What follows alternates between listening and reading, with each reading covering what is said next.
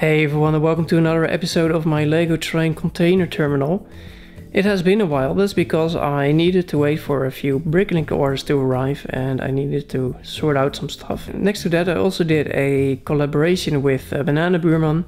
That video will be online in a few weeks. So I was busy, but I'm back. Let's see what has changed. We start with the tracks here. The previous version that you've seen in the previous episode had elevated tracks, and I did that because of the fixed height of the monorail track slopes, which are 10 bricks high. 10 bricks wasn't enough to pass a train beneath, so you need 2 slopes, which makes it 20 bricks high, which is ridiculously high. So that's why I just added a few bricks underneath the monorail and the railroad track to gain some height, up to 14 bricks. So a train can pass underneath the monorail. But a viewer, Jan-Jaap van Dijk, again a Dutchman. The Dutchmen are really paying attention. That's a very good thing. He pointed out that 4D bricks has also slope extensions, which make your monorail slope 15 bricks high. That's exactly what I need, so that's what I'm gonna order, or that's actually what I already ordered at 4D bricks. I placed a huge order. I made a nice deal with them. More about that when I have received all the stuff from them. But for now, it means that I can lower the tracks again, so that's what I did.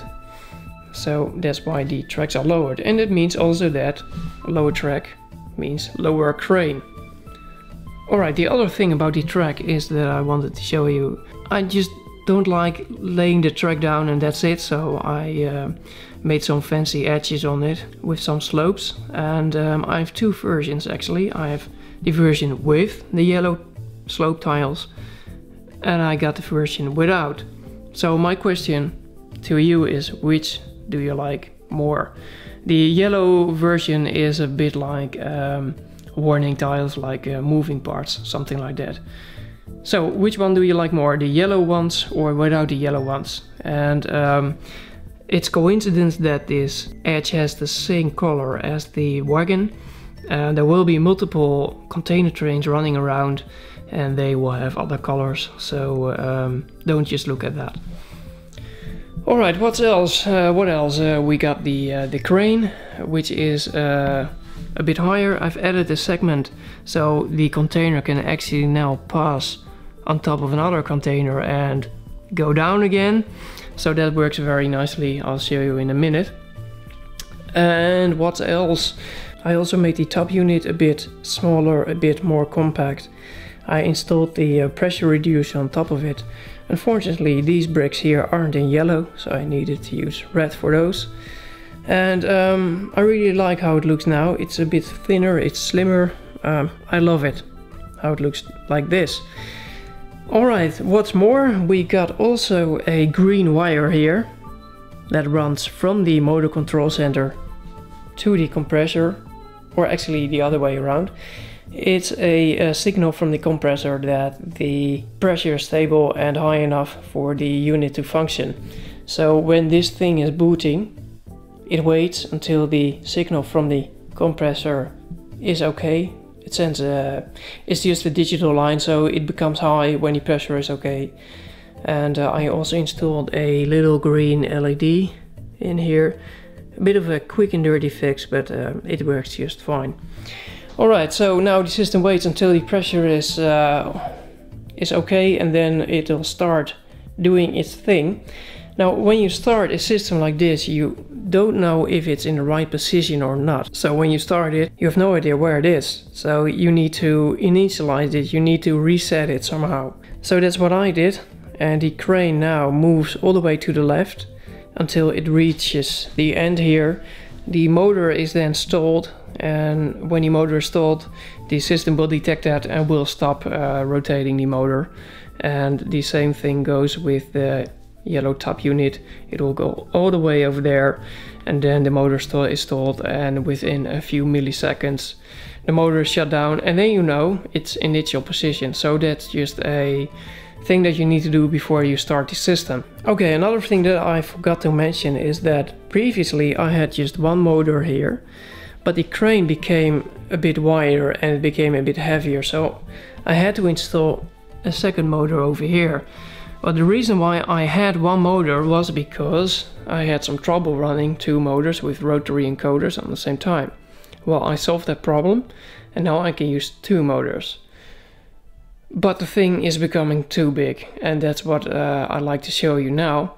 Is it's going to move this container over here to this place over here and back, and you'll see that well, 50% of the times it goes just fine, and the other 50% there's a lot of friction going on, and it has, I don't know, it just has difficulty going around because it's, you know, this distance that you see here is quite high, then this is also quite high, quite long, so that gives a bit of friction problems. Well, let's see what it does first, and then we'll talk further. So I'm gonna enable the compressor, and then we'll see what it will do. So let me first show you the compressor and its fancy new green light when it reaches the 35 psi.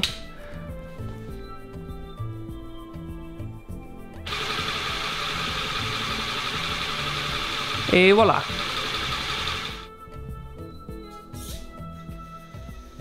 So it's initializing now, going to the 0.0 location, and from there it'll start the actual program now.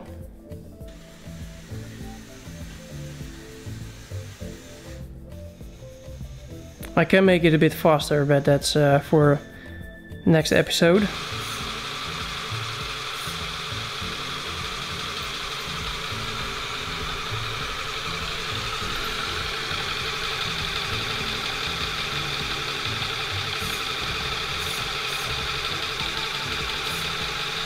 And now it moves it back again above the other container. It goes very well.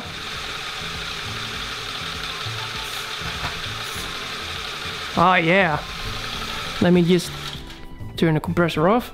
Well, as you've seen, this time it works just fine. Sometimes it doesn't, sometimes it does. So I don't know yet. I'm a bit in doubt if I need to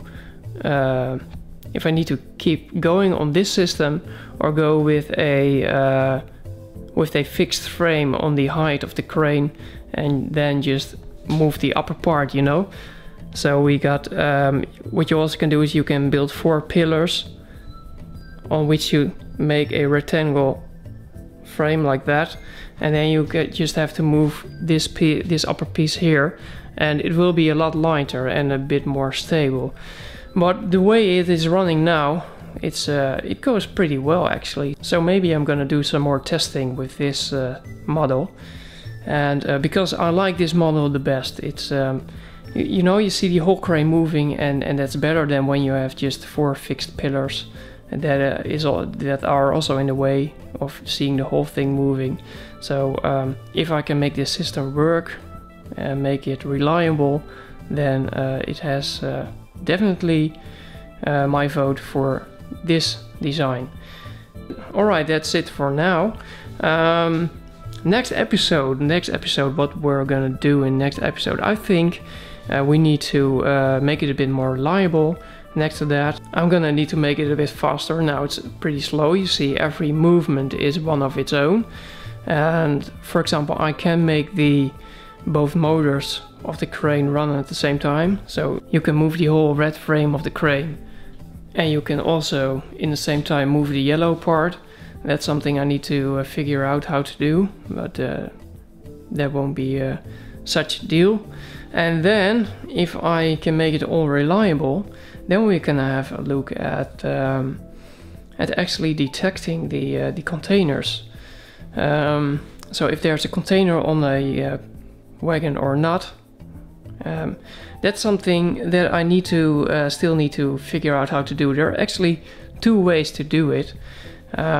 You can use sensors, like the train is stopped in the position like you see now, and you can put a sensor next to every wagon to detect if there's a container on it or not. And by doing so, you know which wagons you need to unload and which you can load and so on. You can do the same thing with the monorail system. but then you need a lot of sensors. Another way to do it is to keep some kind of database in your microcontroller, which has the information which train has on which positions a container. So that's also a possibility, but that is a bit tricky, since then we need to use RFID to see if to detect the train and to identify the train. So that's also pretty sophisticated to build it all in. You know, it's all feasible, but I try to make it as reliable as possible. So well, on one side software is reliable, and the other side hardware is reliable. So I don't know yet what to do with it. So if you have any thoughts of it, like do you want to see some sensors, or do you want to see well, you can't actually see it, the software. Let me know what your thoughts about it is, and I can see what I can do with your ideas. Alright, that's it for today. Thank you for watching. Let me know what you think of the whole installation, and if you have any other comments, let me know. Share your thoughts, and I hope to see you next time. Bye!